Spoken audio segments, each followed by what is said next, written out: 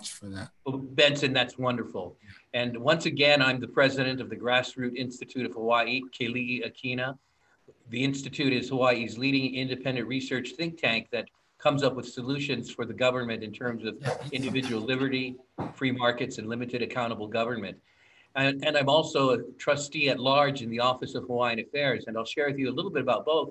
But as I mentioned earlier, what I would really like to have happen is for you to ask your questions and give us the opportunity to interact. Always love coming to South Hilo Rotary. Well, at the Institute, we have some recent breaking research that nobody else is doing. And behind me is Honolulu Harbor, where you'll see Matson and Pasha ships coming in and going, not as many as you might think, but at least they are keeping a lifeline alive in terms of shipping to and from the mainland and across the world. Well, John Fitzgerald, our dear friend, asked me to talk with you a bit about our research into the Grassroots Institute. And this year was a breakthrough year. We completed a 2-year study, which now has the first quantification of how much the Jones Act costs Hawaii. Now, for those of you not familiar with it, the Jones Act is a law from the 1920s. It's been here 100 years that basically says that in transporting cargo between 2 US ports, 4 things have to happen. It has to be done on a ship that is built in the United States. And that's number 1. Number 2, crewed by a US crew for the most part, owned by a US company and flagged in the US. Now, those requirements have cost us a lot of money. For example, we now produce fewer ships than virtually any other shipbuilding nation in the world, and they are now the most expensive. Our ships cost 5 times the amount it costs to get a ship from one of our allies. And that creates monopolies, that creates inefficiencies. And we could go in depth, but I just want to refer you to a study we have quantifying the cost of the Jones Act of Hawaii. You can get that study on our website, grassrootsinstitute.org. A couple of highlights. One is that we know now that the Jones Act costs us at least $1.3 billion annually here in the state of Hawaii. And that can be reduced to a cost to every single family that pays a surcharge because of this law. In addition to that, we've studied almost 200 industry sectors and found out that they are impacted by the Jones Act as well. So I just refer you to that chart in the study. But one of the things that we were very glad for is that this research has been able to move the issue to bipartisan status. In other words, it's not a Republican issue. It's not a Democrat issue. It's an issue where there are individuals on both sides of the aisle advocating for change. One of the things we did this year was bring together 2 partisans. One was Representative Ed Case, our representative in Congress, and Senator Mike Lee of Utah. And they were basically on hand for the release of this information and helped us to be able to explain that we've found a middle ground that will work for the unions, that will work for the Democratic Party, that will work for the Republicans. And that's our spirit. That middle ground is, let's stop trying to repeal this 100-year-old law, but let's find the part of it that we can fix, and so that we can actually improve the economy and yet leave it on the table for those who value it. And that would be the build requirement, the requirement that says we can only use ships that are built in the United States. If we can modify that, we can have an update that really brings down the cost of living for the people of Hawaii. So we're making headway in terms of being able to find that middle ground and be able to get some change. And that's with the Jones Act. And so I've come up with a phrase. Instead of saying it's time to repeal the Jones Act, I say it's time to update the Jones Act for the 21st century. And that will bring around the cause of reforming the Jones Act, people on both sides of the issue. Now, that's one major area where the Grassroots Institute is a leading researcher in the country.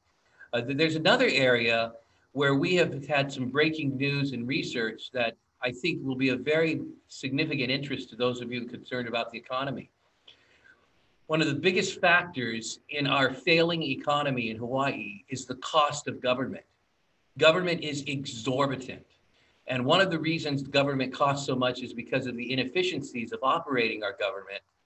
Very often, the government is trying to run businesses like the Honolulu airport, for which it does not have the competence. for which private businesses would do a much better job. And another one would be the Honolulu rail project. But another reason government costs us so much is the hidden cost of debt. There's a huge debt problem with the government. We call this unfunded liabilities. In other words, money that the government owes that it doesn't have. And Grassroots Institute was significant in publicizing the fact that we had 2 years ago in 2018, about $26 billion of unfunded liabilities. About $13 billion is what we owed our public sector workers in pensions, and we didn't have that. 13 billion, and about 12.6 billion in terms of their health care. That was about 26 billion. But the big news, bigger than that, in 2019, we let you know that that figure had risen, if you add in infrastructure costs and so forth, to $88 billion. Now think about that. That means in a period of 30 years, our government owes $88 billion that it doesn't have. It owes it to its public sector workers. It owes it to infrastructure costs, emergency needs, and so forth.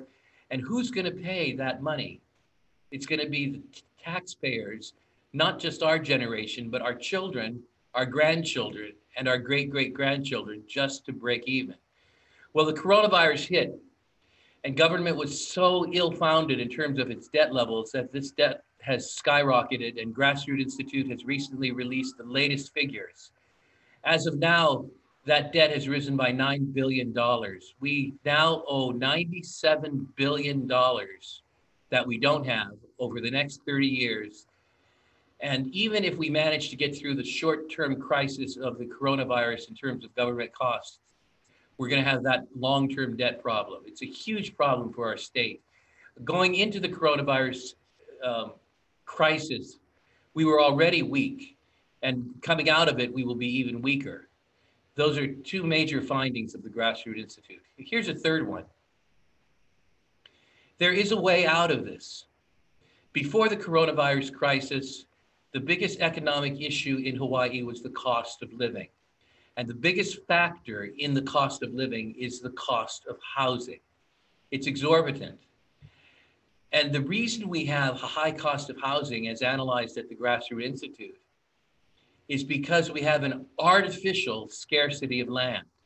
When I say artificial, I'm saying that it's a scarcity that we impose upon ourselves. Take a guess at this. How much of the land mass in the state of Hawaii do we build on? What percentage? And by the way, Big Islanders usually get a better answer to this than anyone else. What do you think it is? What percentage of the land mass in the state of Hawaii do we actually have urban development on and building? Any guesses? You'll have to unmute yourself. I see it's 10%. 10%, yeah. I think it's 10% or lower. You guys have good instincts, probably because you drive for mile after mile after mile on lava fields. The answer is 5%. 95% of all land mass in the state of Hawaii is undeveloped. Half of that is for watershed preserve, aquifer. The other half is agriculture. And by the way, the vast majority of agriculture land itself is not being used for anything whatsoever. So 95% of the land is available. We don't have a scarcity of the land. If we could develop on a little bit more land, we could solve our housing problem. It's a basic economic problem in terms of supply and demand. Take, for example, the 5% that we develop on right now. If we were to develop on 1 percentage point more, go from 5 points to 6 points, how much more land would we open for development? 5 to 6 is 1/6 more. It's 20% more. If we went from 5% to 7%, we would develop on 40% more land.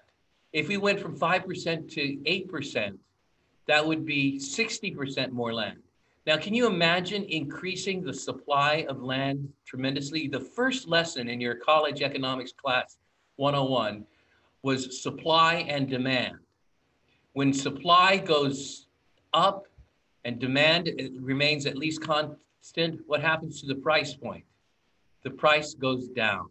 So as long as we don't allow billionaires from China to come in and buy all that property, we could allow our local residents to be able to experience a drop in prices. Now, there's reason that we don't do that. And Grassroots Institute has exposed that. Our recent report called Reform the Hawaii LUC Land Use Commission shows that there is a confusing set of land use and zoning laws that ultimately end up restricting development to that 5%.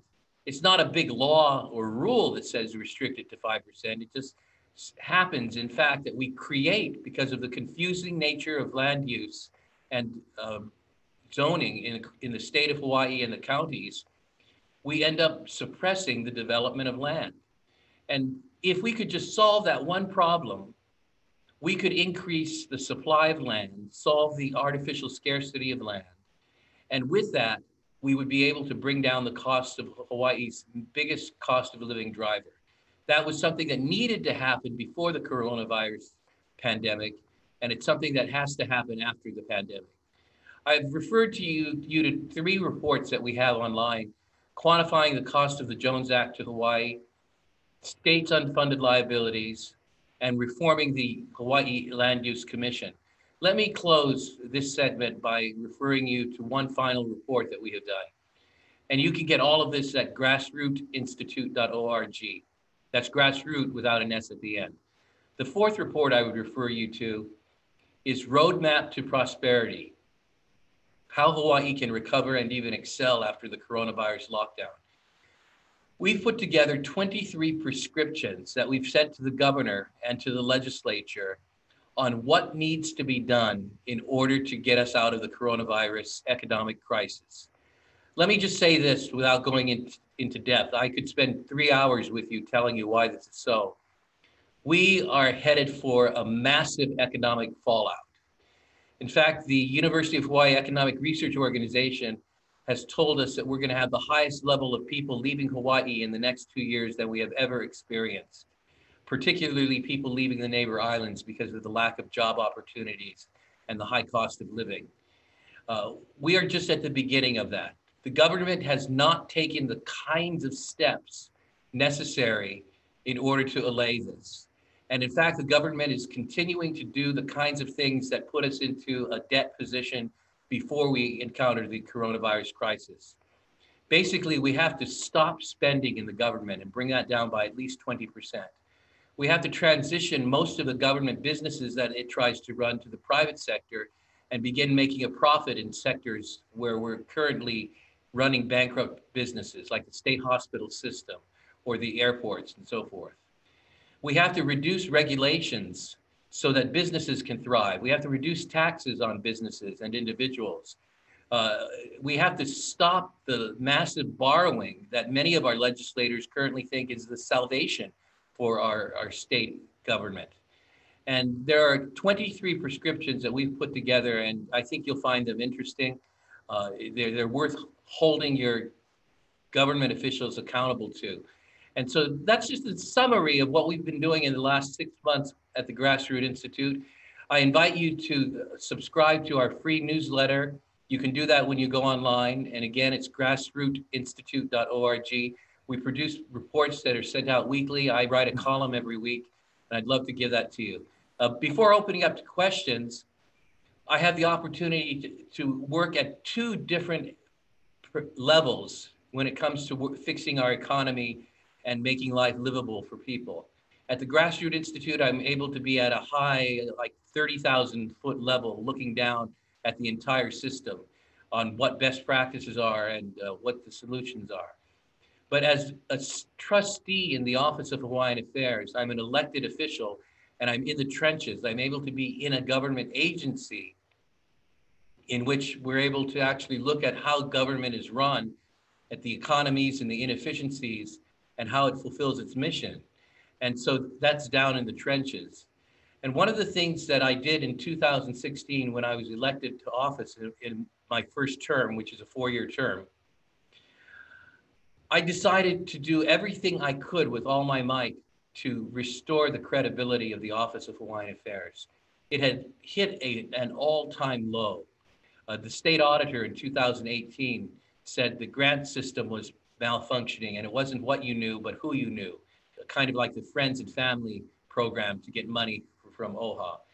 Uh, their own, OHA's own uh, accountants were telling them that they were spending at a rate that they would completely spend down the trust fund within 10 years. They were spending so much without putting back into the trust fund. And then there was the state audit that was scathing in terms of its rebuke of OHA. I set about to try to fix this, and although I faced much opposition, I was able to get an independent audit that was able to show the red flags that have to be dealt with and ultimately set forth a blueprint for fixing OHA. That's something that has been compelling to me, and I'm committed to doing everything I can to see that that organization results in more housing, jobs, education, and healthcare for the Hawaiian people. Well, with all that said, I think I've talked enough, and I would love to hear what your thoughts are or any questions that you have for me on anything that I'm doing. And I have honored what John Fitzgerald told me to do. He said, do your best to talk about both Grassroots and the Office of Hawaiian Affairs and do it in 20 minutes. Thank you. So I'd Okay. love to hear what you have to say or offer. Any questions? So Keli'i, this is Keith Merrick. I do have a question. So can you just kind of expand a little bit, and I guess maybe it's a naive question, but what exactly does the Office of Hawaiian Affairs do? What are you guys in charge of? Because I mean, I know it's the lands for where Hawaiians can live, but beyond that, I really don't know. Fantastic question. What is the Office of Hawaiian Affairs supposed to do? Through our state constitution, the Office of Hawaiian Affairs was established to better the conditions of Native Hawaiians. Okay. And the resources that come for that come from the Public Lands Trust. These ultimately are lands that belong to the Kingdom of Hawaii. And so our government said that the Hawaii government said that revenues from these lands, part of the revenues, 20%, will go to bettering the conditions of Native Hawaiians. And that's what the job of the Office of Hawaiian Affairs is. I interpret bettering the conditions of Native Hawaiians as being making sure that Hawaiians get housing and jobs and education and healthcare. The Office of Hawaiian Affairs has not always pursued that mission. One of the trustees before I became a trustee had quantified that it had spent $50 million in trying to start a race-based nation. And you have to understand, this is a government agency trying to pursue that. And I'm very pleased that I've been able to stop the Office of Hawaiian Affairs from going forward in using its money for that. I have no problem if Hawaiians outside of the Office of Hawaiian Affairs want to organize under the First Amendment and pursue a race-based nation. But to have your state government do that, it has two problems. One, that's public funds that are being used. And two, it takes away from a massive need, regardless of what Hawaiians may feel and they're split on the issue of sovereignty. All Hawaiians can come together and all residents of the state can say the Office of Hawaiian Affairs should be focused on housing and jobs and education and healthcare. And so that's the fundamental role that it should play. I just want to correct one thing. You mentioned that they're involved in getting Hawaiians onto Hawaiian homelands. That's actually a different agency other than the Office of Hawaiian Affairs. And although it's a different agency, the Department of Hawaiian Homelands, I personally believe that the Office of Hawaiian Affairs should do more in its capacity to get Hawaiians off the waiting list of 27,000 people and onto the land. So the purpose of the Office of Hawaiian Affairs is to better the conditions of Native Hawaiians. It's an economic purpose, an educational purpose, and it should stay away from political issues. Hope that answered. Cool. Thank you. Keli'i, I had a question about privatizing some of the state's agencies, and I believe that you're correct. Is that the government has already proved that it's not a good maintainer and operator of certain businesses. So one of the things, of course, that every time somebody talks about public-private partnerships, there's always that pushback from the unions who oppose privatization. So every time some kind of measure comes up before the legislature, the people that show up at these hearings are pro-union people. So how do you think that we could get around that and be able to have like a port authority or somebody else, some other private entities coming in and running state entities for now? Well, I think it's important to point out that it's not a zero-sum game. It's not if you get more jobs in the private sector, you will reduce jobs in the union sector. That's simply not true. Right. In fact, if you have more and better competition from the private sector, you actually increase the marketplace and you'll end up with more jobs in the union as well. You'll have a more efficient system altogether. That's the thing we have to look at. I think we have to understand that there's an education issue here. A couple of years ago, in fact, about 5 years ago, Grassroots Institute did a study that showed that the state public hospital system is actually bankrupt. And the only way that it survives is at the end of every year, the legislature pours money into it to hide the fact that it's bankrupt. Well, one hospital system, the Maui hospital system run by the state, was doing so badly, and I kid you not, that some of our Grassroots Institute supporters came to me and said they were actually giving money to the hospital and doing charitable events in order to keep clinics open. Clinics were closing down in the Maui hospital system, and employees who were state government union worker employees were losing their jobs. Now, I mentioned this because they got very upset at this.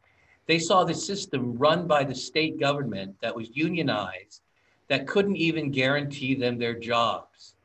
And as a result, we went to work with a bunch of them, and the legislature ultimately passed a law, and governor signed it, that allowed the hospitals on Maui to be privatized. And they went out to bid for management, and Kaiser won the bid.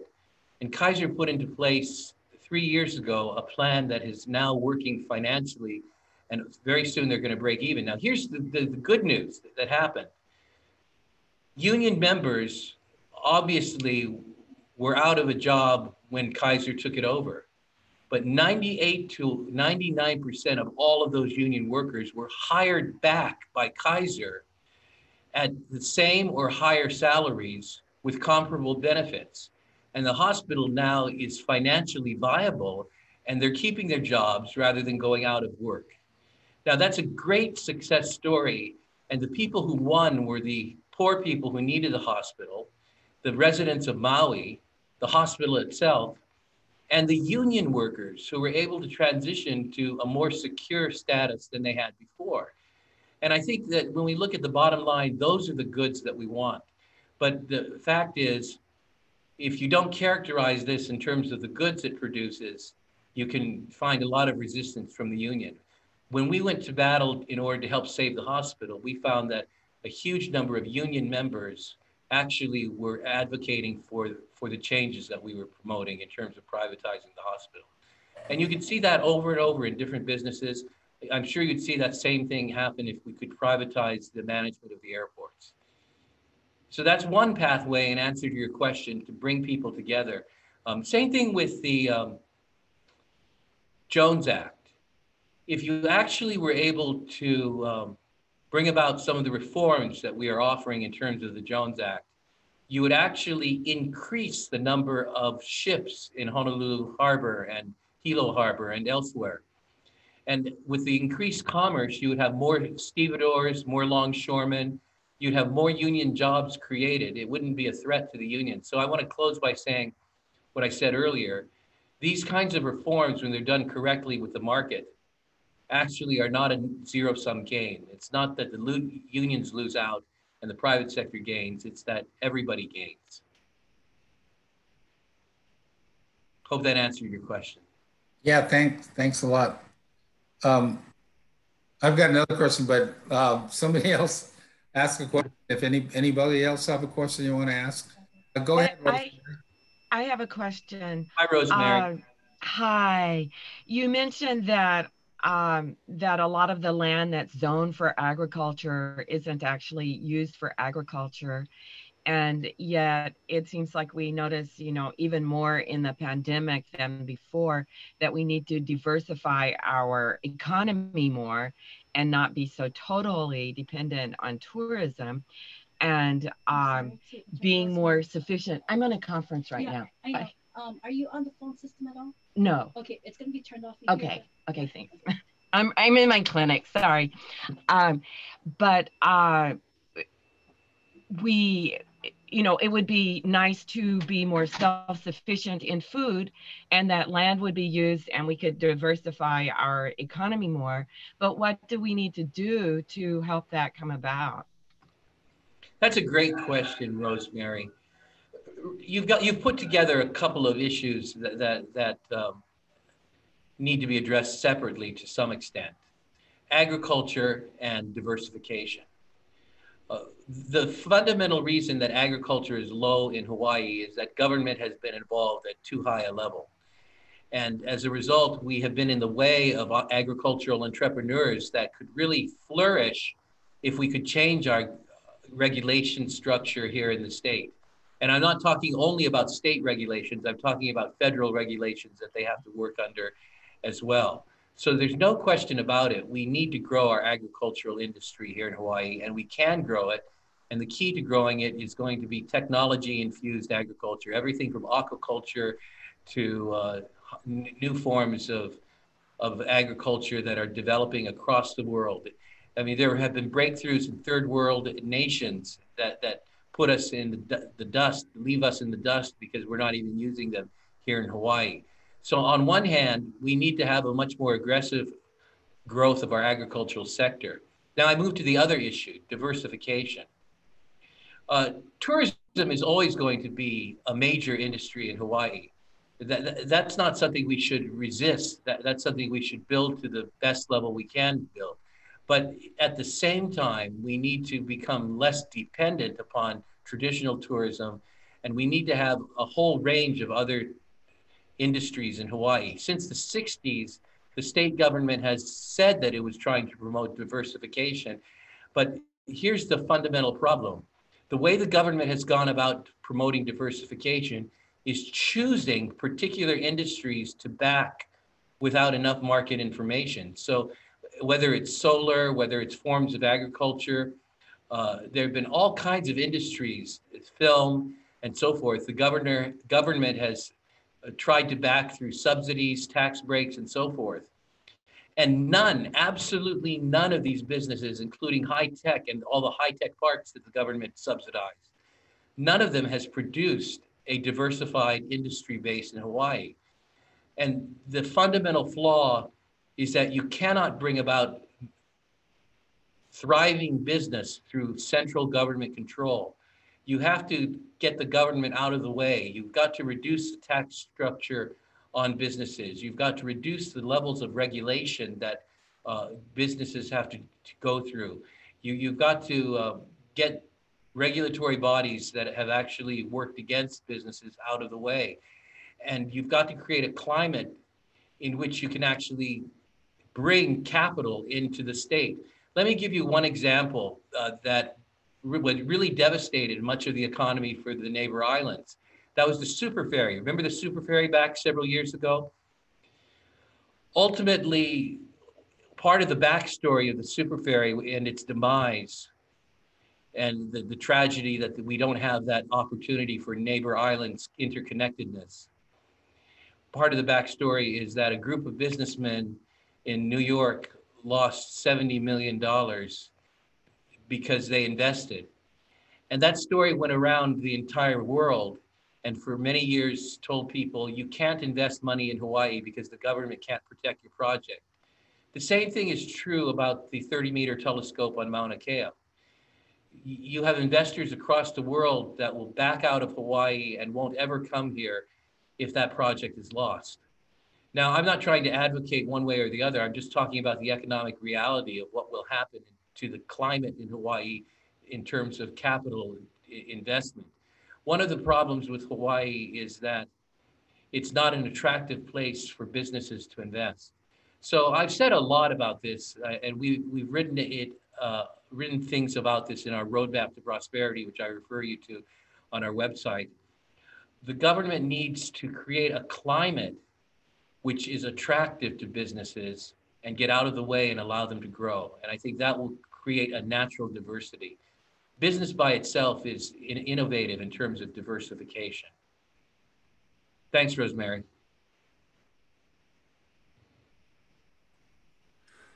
Yeah, I got one more question, Kaylee. I know that both Glenn and Keith have children that are either being educated on the mainland or are currently working on the mainland. And you talked earlier about our economic downturn and it's going to result in basically this brain drain of all of our especially neighbor island people moving to the mainland. So what's your thoughts about that and why so much the outer islands and what can we do to help reverse that or affect it in some positive way? Well, I think we've kind of discussed and touched upon the reasons for the brain drain here in Hawaii. Yeah. Number one is the cost of living. Number two is the cost of housing in particular, especially for young people who go away and get their college and graduate degrees. It takes them years, perhaps over a decade, to even to think about getting into a mortgage situation. And third, very importantly, perhaps just as important as the housing issue, is the availability of jobs in industries that will be high paying to them for the investment they've made in their education. You take any other place in the country, you could drive to thriving economic centers. We have 4 children, all of them grown, all of them Kamehameha school grads, top-notch colleges on the mainland. All my 4 children live on the mainland now. They do that because there's not a single one of them that can match the salary that they're getting, the opportunities they're getting, that they have in mainland markets. And that goes back to the issue of diversifying our economy. We are looking at 50 to 60 years of high-level central control government in which you have tax structures and regulatory structures that work against entrepreneurial businesses. We can take each industry and tell stories from it, from agriculture to high tech, that show that government interference has simply made this not a place that's healthy for businesses. We've got to solve that problem if we want to see our children come back. That's important. So what kind of industries do you think have potential here that we might be able to attract those kind of high paying jobs? I know we have agriculture. We've talked about some of those things, but are there any other kinds of industries you think that could be developed here that could attract our young people back, or even your children? I mean, what kinds of things are they involved in, or could they get a comparable job over here if an industry existed? Well, Hawaii has the potential for a broad range of industries, from traditional industries like tourism and agriculture, through high tech and research. And the key thing is to be able to make Hawaii attractive enough for those industries to invest here. So it goes back to what I was saying before, that when people are looking into third world nations, for example, there's a set of criteria that they look at before they go in and invest. One of them happens to be the level of government interference. Another one happens to be tax structure. Another is protection of contracts. And I mentioned that because that's an issue that has come up with the super ferry and with the 30-meter telescope as well. Hawaii's not a third world nation, but these are issues that companies look at when they go into third world nations that create levels of risk. So ironically, although we are in the first world, we, in terms of entrepreneurial money and capital investment in Hawaii, are looked at like a third world nation. And that level of risk presents a problem in terms of being able to attract capital.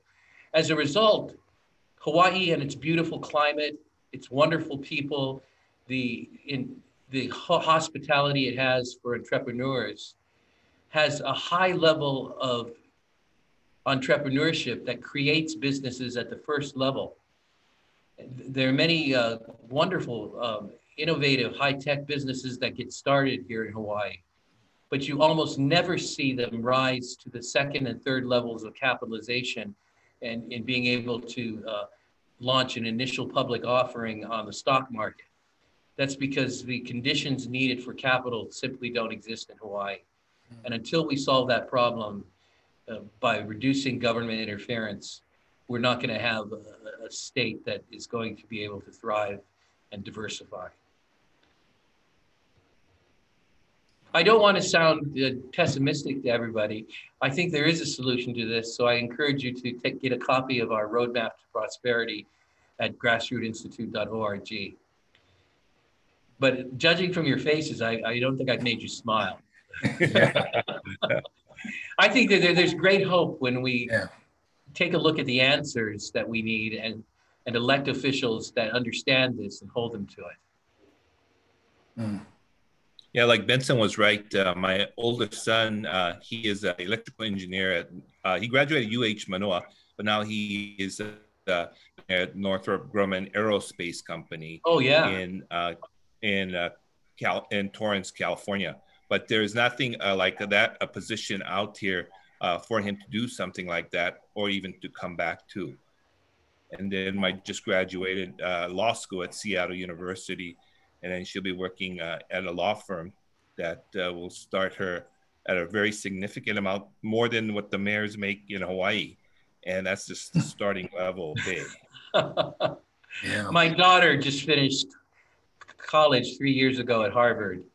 And she just told me on Friday she got a new job offer in a Silicon Valley company where she makes more than our governor. Well, she makes more than I do.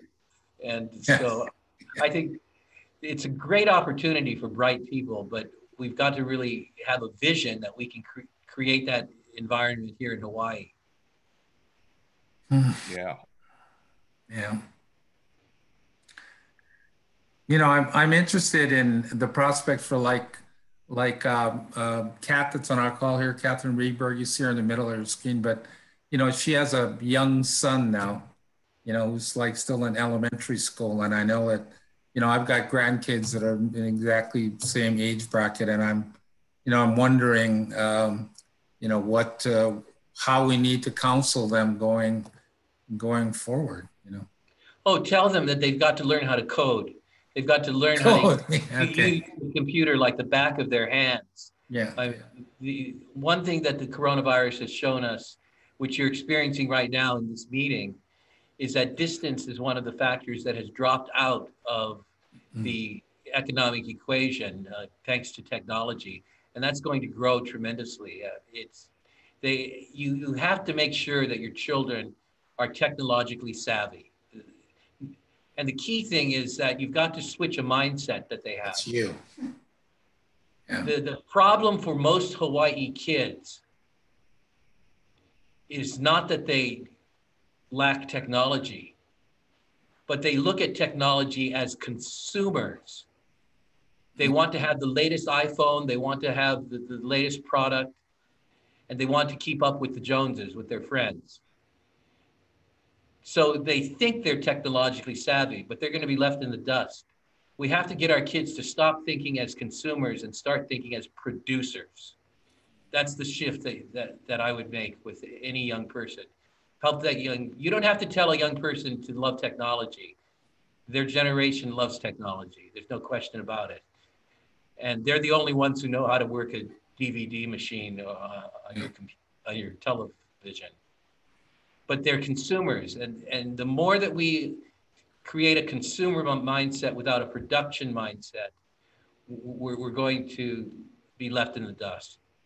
Producers, creators, entrepreneurs, not employees, but owners.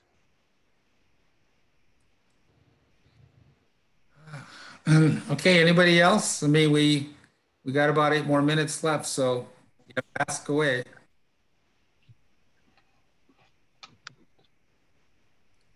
I got a lot of questions. I wanted to ask you about this whole your whole notion of government interference in projects. So, like we could take the light rail for example. Do you think that that's the reason that it's so bogged down and has had all these problems is because of the high level of interference by government? Well, I wouldn't use the word interference. From the beginning, it was a government project. And even when we tried to bring the private sector in, it was after many years in order to try to find better ways to fund a failing project. From the start, it was government trying to create and operate something it did not have competence to do. That was one problem. Another problem is that by becoming a public works problem, it failed to take advantage of the free market. Let me just give you one of many dozens and dozens of examples. By the time the government got around to planning for rail stops, it realized that it had to actually condemn the land where there would be a rail stop and pay money to businesses and owners in order to acquire that land. Well, if you take a look at almost every other major rail project that has been started in the last 10 years, 20 years across the world, the government did not follow that path of trying to condemn land and pay people for the land. The projects were so attractive that shopping centers, apartment complexes, universities and others would pay the government to put a stop that would bring the market to them. This is just a fundamental economic reality that an entrepreneur would figure out. But our government fails to do that when it's not dealing with its own money. It's not taking risk with its own money, but it's taking risk with taxpayers' money. And so I just leave that as an illustration. I know our time is running, but I could give you dozens of those kinds of little differences between a public sector project and how an entrepreneur would do it. Okay, anybody else got any more questions? That's just a couple of more minutes here. Okay, well, you know, Keli'i, we got a few more minutes. You want to make some closing remarks, wind up? Pat, I see you came on. You have a question you wanted to ask? No? Okay. So Keli'i, why don't you kind of just give us a roundup? We got about 5 minutes left. We covered a lot of ground today. Man, I mean, this is like, we just took a high level you know, economics, civics class for the last hour. So thanks for spending that time with us. But yeah, if you want to make any closing remarks, any last things you want to leave with us, and then we'll close the meeting up. Well, all I want to say is ultimately thank you. Thank you for caring enough beyond your own families, your jobs, and your livelihood to come together as Rotarians. I think that's an important thing you do, and you're setting a role model for so many others. So I thank you for that, and thanks for letting me be here today. If there's anything I can do to serve you, let me know. That's what we love to do at the Grassroots Institute. And once again, I'd invite all of you to subscribe to our free newsletters and research reports and take a look at some of the reports I referred to. Just go to grassrootsinstitute.org. Yeah. And at any time, if you want to contact me in my role as trustee at large at the Office of Hawaiian Affairs, love to talk with you about that. I think that the issues of the Hawaiian people are important to understand because they affect all of us. And if we don't take care of them and have good trustees and officials working on that sector, there's a ripple effect that affects our economy, that affects our society. And I think it's important for us to understand that we're all interconnected here in the state of Hawaii. One of the things I love to say is based upon something we all know in our heart. You know, you go to any public function and we hear a pule kako. Let us pray kako. Let us pray together. Yeah. I also like to say a hana kako. Let us work together. Whether we're Democrat or Republican, whether we're of one race or another race, whatever it may be, Hawaii is too small for us not to work together. You know, divided, there's nothing we can do, but united, nothing can stop us. And so I leave you with that thought, e hana kako, let us work together. Great. Thank you for letting me be with you today. Yeah. Hey, thanks, Keli'i. I really appreciate that. I also want to, my last question is that, so all of this work that you're doing, and it sounds like it's a significant amount. So where does the Grassroots Institute get all the funding to make this thing happen? We're an independent nonprofit organization. By design, we refuse to take funding from the government, political parties, military, or the university. That way we can say anything we want and nobody can fire us. Yeah. Our monies come from individuals like yourselves, mostly in the state of Hawaii, who pitch in with monthly contributions. And there are a lot of people here in our state who really care about the future of Hawaii. Okay. Okay. Well, thank you so much, man. That was a really enlightening hour. I mean, I took like 2 full pages of notes on all the stuff that you said, because it's important that we know it. So, okay, gang. Well, I appreciate you guys joining us today. Let's close out. We do our little 4-way test. So I'll walk you guys through that, and then we'll zip you out for the afternoon. So, 4-way test of the things we think, do, or say. First, is it the truth? Second, is it fair to all concerned? Third, will it build goodwill and better friendships? Fourth, will it be beneficial to all concerned? And fifth, have fun. Have fun. Okay, stop going to say a hana kako. Thank you. Mahalo. Aloha, everyone. Thank you. Thank you.